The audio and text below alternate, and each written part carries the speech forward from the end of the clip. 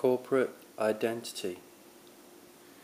This Saturday, you're behind the counter in the work coat you want to shed, like an unwanted skin at the end of your shift.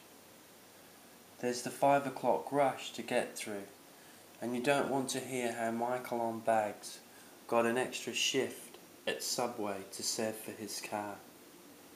Your white name tag lets the customers think they can call you by name.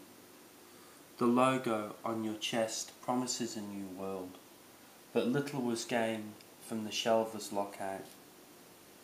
What's left, after the prepaid's paid for, you'll put to a silver Playboy necklace with an imitation diamond eye, or a pair of Nike trainers, each whoosh a tick for a Vietnamese child's 14-hour day.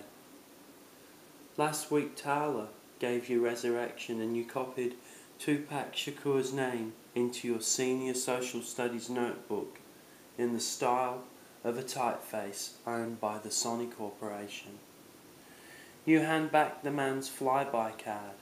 Try not to frown as he fumes when the F-post doesn't take his pin. On your inside left thigh, there's a tattoo of the Vietnamese character for love you let no one but Tyler see. You got the idea from Angelina Jolie. Now it has become your own, and beneath black polyester pants, the sigil warms you, keeps you real.